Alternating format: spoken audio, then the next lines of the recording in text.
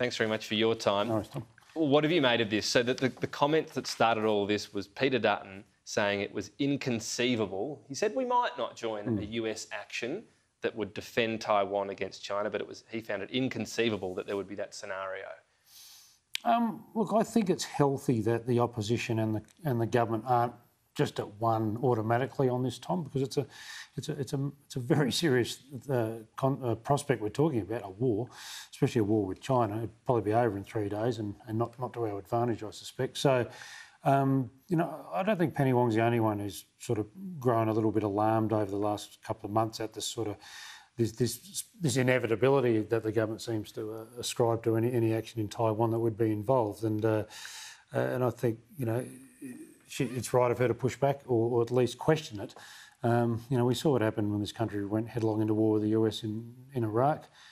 Just believed all the rubbish that came out of Washington at the time, and to our detriment, we took part in that. So, no, I think it's to be welcome. Now, whether she's wrong or he's wrong or they're both wrong or right, I don't know. But Paul Keating did make one point the other day that the ANZUS Treaty doesn't compel us to join an American-led war. It compels us to help America if they're attacked. If they're attacked. But look, it's something shouldn't be discussed lightly. It shouldn't be just mentioned lightly, and it should be questioned and questioned quite robustly. I mean, on the one hand, Joe Biden himself has said recently, yes, we have a commitment to do that, to defend Taiwan, well, they do. which goes beyond the official US policy of strategic ambiguity, i.e. keep them guessing. Yes. But do we always take Joe Biden's comments just... no, a comment versus what the policy is. Exactly. Let's be frank about that. I guess the interesting thing here is, if you look at history, yes, we have usually involved ourselves in these sorts of conflicts, but none of them have been like this.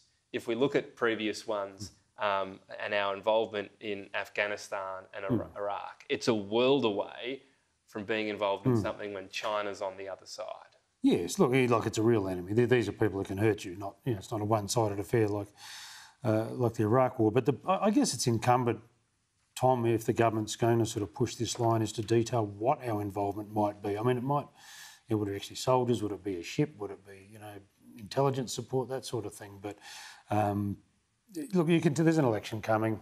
National security is obviously, along with the economy, one of the government's big sales pitches. So, you've got to see through the politics here. Mr Dutton rolled out that line yesterday, he's soft on national security.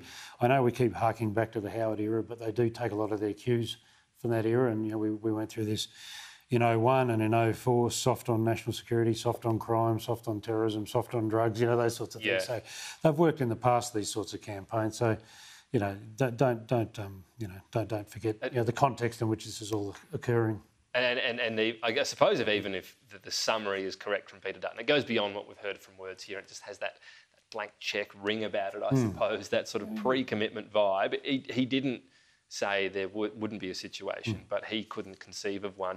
Religious discrimination, a years-long debate now. It was kicked off by, the marriage equality debate and legislation, but the biggest profile element to all of this, of course, the Folau case has bitten the dust long ago. So it's still got that element in it, though, hasn't it? The statement of beliefs. Which look, the danger with these things, Tom, is whenever you try and codify this stuff, right? There's always a line has to be drawn somewhere, and there's people on either side of that line are going to be really uncomfortable with it. And they got rid of the Folau clause, but what's the difference between that and a statement of beliefs? It's a bit like when the government looked at trying to fiddle with the Racial Discrimination Act.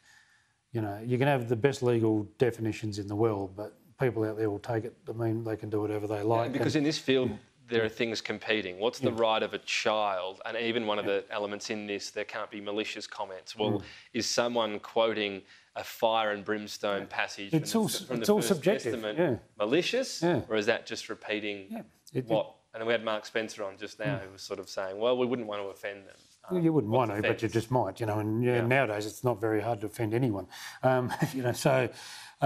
Look, these things are a minefield, always are. The Prime Minister's only doing it because he had to do it. It's not the sort of thing you'd really want to wake up so close to an election when you've got all these other troubles and you're trying to talk about national security and the economy. It's a niche issue out there. It's not one that, people, wake up every day or go to bed thinking about unless you're sort of passionately involved in this area. So I suspect it's in the government's interest to get it done. Right. And interesting is Labor. They're not fighting it at the moment. Yeah, we'll see if it actually gets sort of further progressed before the election. If it just sits there and both of them go quiet, the leaders at least. We'll see. Phil Coorey, thank you.